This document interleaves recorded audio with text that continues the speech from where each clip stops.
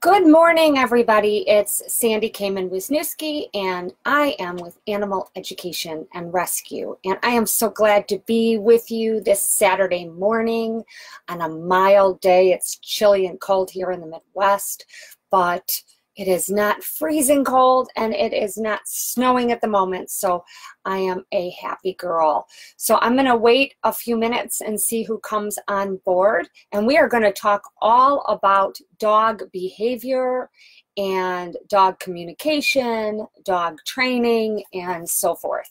So I am looking forward to an interesting discussion today. I see that Bill is on. Hi, Bill. And we'll see who else comes on. It is Saturday morning. Sometimes that's a tough time to get people to tune in, but that's the time I had available. So hopefully we'll get some people coming on, and we'll see what we can do to help educate people. Hi, Bill. Good morning. Glad you're here. Let's see who else comes on. And in the meantime, I'm going to look at my notes real quick. I just wrote down a few notes about what I'm going to talk about. And while we're waiting, I want to mention also that this weekend we have a very busy weekend for Animal Education and Rescue. And right after this, that's why I do the live at 9:15 to 10:15 for the dog behavior and training, because at 11 o'clock we have an adoption meet and greet over at Pet Supplies Plus in Libertyville, which is right by the Jewel Foods on Milwaukee Avenue. So come and visit us from 11 to 2 today. We're only going to have a few animals there, but they're cute as can be and would love to get some attention. And please spread the word and have people come and see us today, 11 to 2 over at Pet Supplies Plus. I'll also mention that tomorrow we have meditation with dogs, and that is from 9 to 10 a.m. over at Mom and Pup, which is a pet store in Grayslake on Route 120, which is Belvedere Road, right by the Jewel Foods. There seems to be a theme with the Jewel Foods, doesn't there? So let's see. We only have a couple people on. Hi, Chuck. Chuck is on. And let's wait just a minute more, and then I'm going to get started. And for those of you that are not catching this live, you might be seeing this later today or over the weekend or next week or something like that. I hope that this provides you some interesting insight and information. So I'm going to kick it off now and just get started, and I'm going to talk about a dog that we went to see over at Animal Control yesterday, and I just thought that that would be a good way to springboard this conversation about dog and dog behavior. So in the rescue world, it is really challenging when a dog is stressed out or when they've been misplaced, meaning that they've left their home that they lived in, whether they were found on the streets or whether they were given up by their owners to animal control, or they've been bounced around from house to house.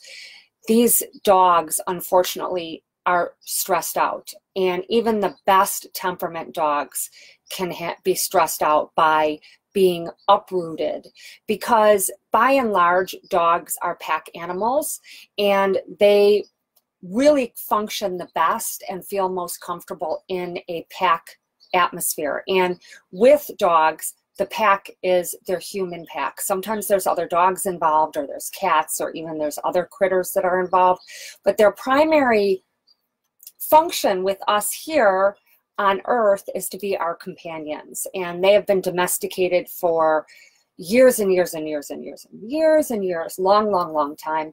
And so they really rely on us to be their family and to get guidance and to get comfort and to get shelter and to get food and everything else. So when an animal's uprooted, you're going to see all sorts of behavior that isn't typical for that particular dog, but it's acting out in a certain way because of being uprooted. So case in point, there is a dog over at Animal Control that is showing really obnoxious signs of aggression. So it's a little dog, a little white fluffy dog, and cute as a button, but you get anywhere near its kennel and it lunges at the kennel door, barking, barking, barking, and if you put your hand near the cage, it tries to bite you. And so it's resource guarding its kennel. It's also resource guarding its food that's in the kennel. So when it's being fed, it's kind of guarding its food or standing near or barking at people when it gets near them when he has his food. He also is hyper reactive when he's on leash and out of his kennel. When somebody walks by that he doesn't know, he will bark, bark, bark, and then he'll kind of lunge at them and snap at them at their heels. So this is one dog that is expressing very assertive, dominant behavior.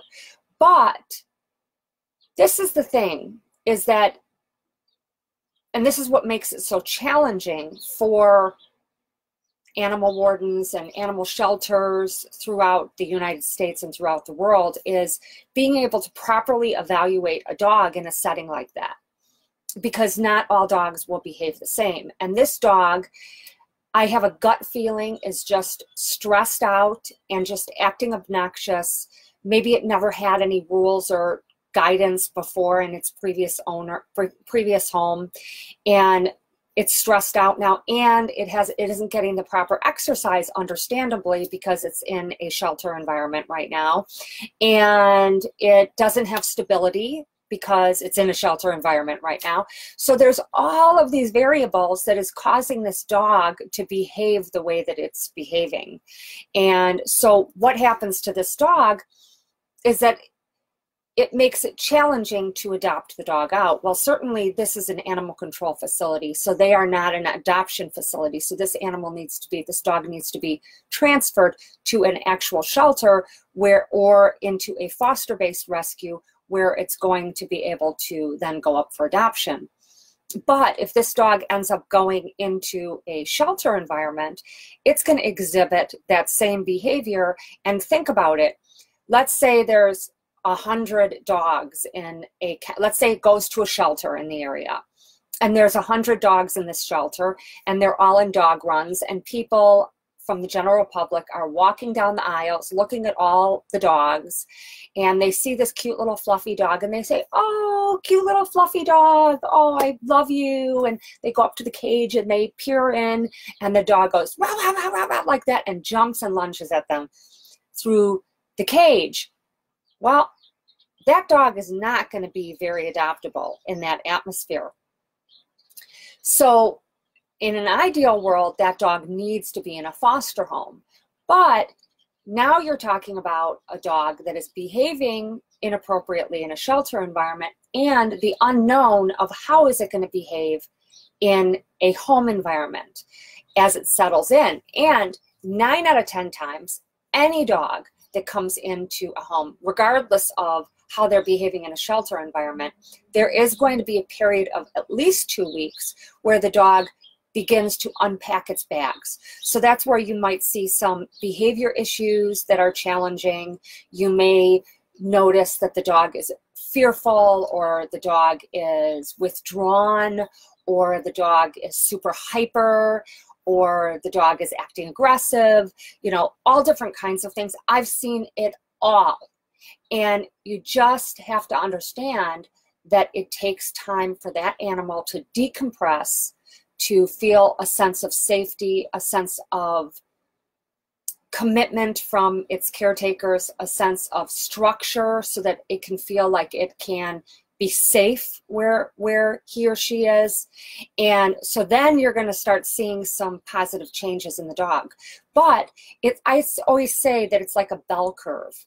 So a dog will go into a situation, like for instance, this dog that's at the shelter, at the animal control facility, that dog already, let's say it came in and the first, I don't know, couple hours, the dog was acting normal, and kennel environment. And then it started getting worse and worse and worse and worse, and the dog more and more aggressive and obnoxious and snippy and snarly. And then here it's at the top of the bell curve. And so now you're like at a situation where the dog is acting at its worst. And now we don't know that, but I'm just saying that let's just assume that that's the case. So right now it's at its worst. So somebody needs to see the value in that dog, and they have to have the hope and the projected foresight that that dog is going to start to get better through structure, through consistency, through exercise, through rules, through love, all of that. Then you're going to start seeing that bell curve go down back on the other side, and then even keel out, and then the dog ends up, you know, a well-rounded dog, and it ends up getting adopted. So that's the hope, is that that's what happens. So any new dog that comes into a house, people have to understand to some extent there's going to be a bell curve. In the case of this little white fluffy dog, it's a large bell curve. Where other dogs, it could be just kind of smooth sailing. Maybe the dog has an accident in the house when it's still trying to figure out where inside outside is, or maybe it chews a shoe, and that's the extent of the bell curve. And then it gets better, learns the rules, gets better. So people have to understand that when they meet a dog, especially in a shelter environment, that what they're seeing is not necessarily what they're going to see when the dog is comfortable. And what the hope is, 9 out of 10 times, and I've seen it 9 out of 10 times, the dog ends up getting better and better over time. And people that adopt need to be patient, and they need to understand that it can take weeks, sometimes months, for a dog to settle in, unpack their bags, and adjust to a new home. So that's really, really important to know. Now, a side note to that is that there is a portion of dogs that have certain behavior issues that are not solvable. And so they need to be managed by whoever the caretaker is. For example, you might have a dog that is not good with other dogs. And the only way to know that that dog isn't good with all other dogs is to introduce that dog to all other dogs, which is obviously completely unrealistic. You unfortunately can't have or don't have the ability to do that, number one. And even to introduce a dog to, let's say, 5, 6, 7, 8, 10 dogs is nearly impossible. You could have a dog that is actually just not good with big male dogs, or you could have a dog that doesn't like little white fluffy dogs, or you could have a dog that doesn't like all dogs. You could have a dog that doesn't like just female dogs. Whatever it is, there's no way to know absolutely for sure that a dog doesn't like all dogs, because interestingly is you could have a dog you could have 2 dogs in your home, and you could say to yourself and to everybody you know, my dog is great with other dogs. But let's just use the scenario that your dog is never around any other dogs except each other. Well, how do we know that your dog is good with all other dogs? We don't. And certainly there are dogs that don't like Max the dog, but they're fine with Sam the dog. Maybe they don't like the dog across the street, but they like your cousin's dog who comes over once a week and plays. So you can have a dog that just doesn't like certain dogs, and there's no rhyme or reason, but that's the way it is.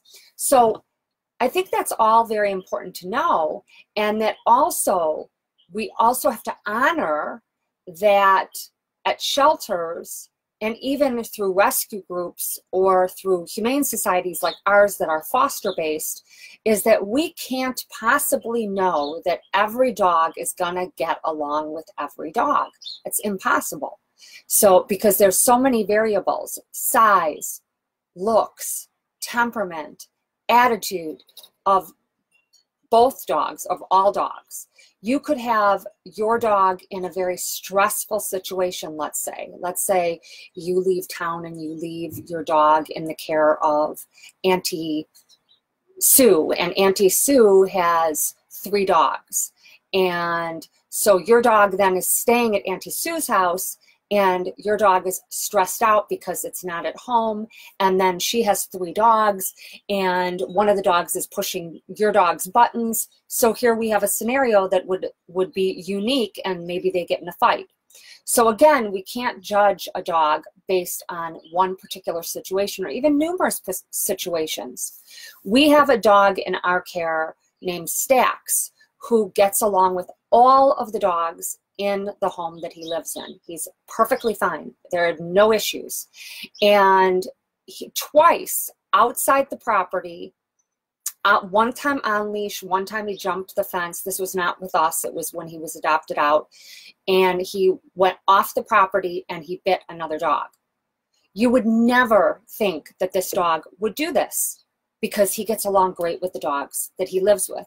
So again, it makes it very challenging for people that work in animal rescue to properly evaluate a dog for dog aggression and dog, dogs not getting along. Same with a dog not getting along with people. So we have a dog in our care right now, and if you come to our meet and greet today, her name is Phoenix. She's an absolutely adorable 10-year-old purebred beagle, and Phoenix gets along with everybody except the foster mom's son, who she gets along with okay, but she growls at him. Gets along with everybody else, but her son is very tall, big, and wears a baseball cap all the time.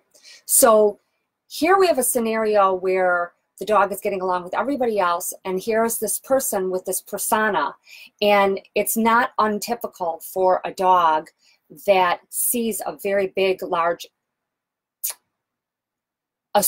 unassuming person that is looming over them, that has a cap, they can't see their eyes real well, that a dog will be nervous and might be aggressive or act aggressive, but actually they're afraid when they see that person. So if that's the case, then it's evaluating that situation. Okay, is it the baseball cap? Take the baseball cap off. Is it his body language? He comes in like this, big and tall. Well, then he needs to stand sideways and he needs to not look at the dog and see if that changes the dog's behavior. So again, we have a situation where a dog typically gets along with most people, but is fearful or fear aggressive with one particular individual. So we have to take that into consideration as we move through our lives with our own dogs and with dogs that we meet, that you're going to see behavior. So again, stressing again that in shelter and foster environments is it puts extra challenges on us because we can't introduce a dog to every single person in the entire world or that it will meet in its entire life. So safety measures are really important when we're talking about that. But those of you that own dogs, it's really important to understand that you can't judge your dog by one bad choice that dog makes. There's so many variables. What's going on in the dog's life? Has there been changes? What kind of people, let's say the dog is acting inappropriately with the person. Who is that person, and is there something different about them? Is your dog in pain? Like, for instance, you have small children and you have an older dog, and your child that's 3 years old trips over and falls on your old terrier mix, and the old terrier mix snaps at your child. Well, that old terrier mix could have been startled, could have been fast asleep, can't hear very well, and thus the kid didn't hear the kid coming up to the dog, could have arthritis, back issues, all sorts of health issues that hurt the dog physically, and that its reaction was to snap. So again, you can't judge a dog by one particular behavior. I think that's important to know. So I wanted to touch on that I think it's really, really important and to honor that with our dogs. I'm going to touch on one other thing that I think is important to talk about, and that is types of dog aggression. There are many, many types of dog aggression, and one of the misconceptions that people have is that if a dog is aggressive with another dog, that it is going to be aggressive with people, and that is totally not necessarily the case. You could have a dog that is aggressive towards other dogs and be perfectly fabulous with people. It does not necessarily cross over. Aggression does not cross over to all aggression. You can have a dog that's a resource guarder. This is a dog, let's just use the extreme scenario. It's a dog that seriously guards its food when it eats, where even with its owner, if the owner put their hand by the bowl or anywhere in the vicinity of the dog's bowl while it was eating, the dog would lunge and snap at them. In every other way, let's say, that dog is fabulous with people and with other dogs and everything else, it's just around food. That is one type of aggression. It's resource guarding. You could have fear aggression. Fear aggression is a dog that you corner and that is fearful and showing all the signs of being fearful, like its tail is tucked, its ears are back, its hackles are up, it's growling, it's, you know, tucked in the corner, and somebody decides they're going to try to pet the dog. That dog would be fear aggressive if it snapped, growled, whatever, at that person. There's also leash aggression. This is a dog that is misperceived as being aggressive to other dogs because every time the owner, let's say, walks the dog on leash, the dog sees another dog and goes ballistic, lunging, barking, growling at the other dog. And so the owner comes to the conclusion that that dog is dog aggressive. Guess what? That's not necessarily the case. The dog may or may not be dog aggressive. The only way to know if that dog is dog aggressive is to have it meet a dog off leash. Well, if you have a dog that's acting that way, you certainly are leery about taking that chance of having the dog off leash. So what you do is, if you want two dogs to meet and you have a dog that you are thinking is just leash aggressive, is that have the dogs meet between gates. So the dog, or between fences. So the dogs meet off leash between fences, and you will know almost right away, is that dog truly aggressive or is the dog just leash aggressive? Now, this is another thing, is that there are a ton of dogs that are leash aggressive. It is actually quite common, and it is something that is difficult to correct. It is not easy to correct. There's different methods for training a dog that is leash aggressive, and not all methods work for all dogs. And I can't get into that today because that's like a whole other thing, but I can tell you that not every method works for every dog, and it's incredibly time consuming, and not everybody has the time or ability to do that. So sometimes people just have to live with a dog that acts leash aggressive. And sometimes they can correct it with diligent work, consistent, diligent work in correcting the behavior issue. So that would be another type of aggression. You could have a dog that is small animal aggressive, and this would be a dog that is literally fixated on, let's say, a cat, and that dog wants to kill that cat. But ironically, that dog is perfectly fine with little dogs, big dogs, children, people of all ages.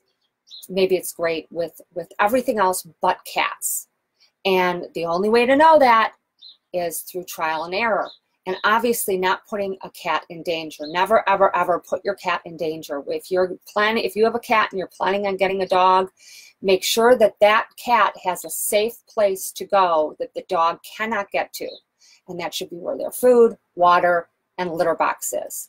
And maybe they can jump the gate and the dog can't, or they can get in a cat door through, you know, like you cut out a cat door through a door so that the dog can't go through, but the cat can. So whatever you have to do to keep your dog safe. The other kind of aggression, you could have a dog that is aggressive towards things that move fast, like bicyclists, joggers, cars, trucks, rollerbladers, you know, anything like that. You can have a dog that acts perfectly great with everybody, but as soon as something goes by quickly, and you have this dog on leash, it bark, bark, bark, and lunges and tries to bite at whatever's going by quickly. That's one type of aggression. And again, that would take practice and training to get the dog over that. So again, a different kind of aggression. And the dog could be perfectly fine in any other way. We had a dog one time in our care that actually had a lot of different kinds of aggression. It had stranger aggression. It wasn't good with strangers. It had dog aggression with dogs it didn't know and dogs of certain sizes. It had small animal aggression. It had fast-moving objects aggression. It had leash aggression. This dog had a lot of issues, a lot of issues.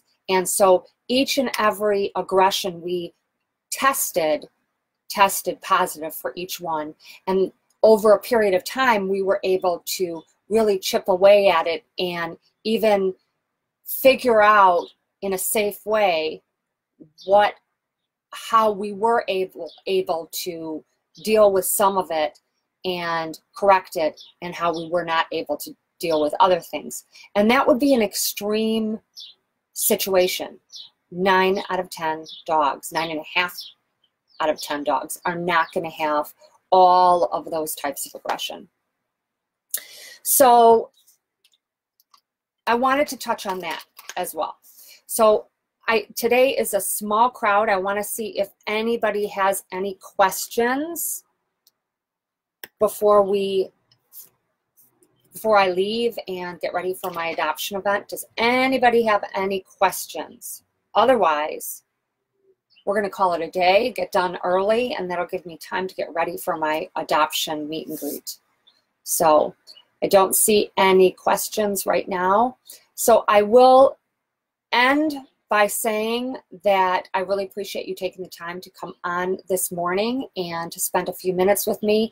I hope that I was able to educate you a little bit, help you a little bit, give you the bigger picture. Be careful not to judge animals by one behavior. Dogs need to be evaluated carefully and over a long period of time by people that really know what they're doing.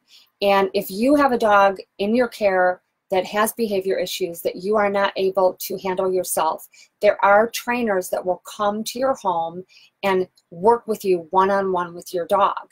And that's really important. It's not a dead end. There are group classes for people that just need basic obedience and maybe socialization for their dog.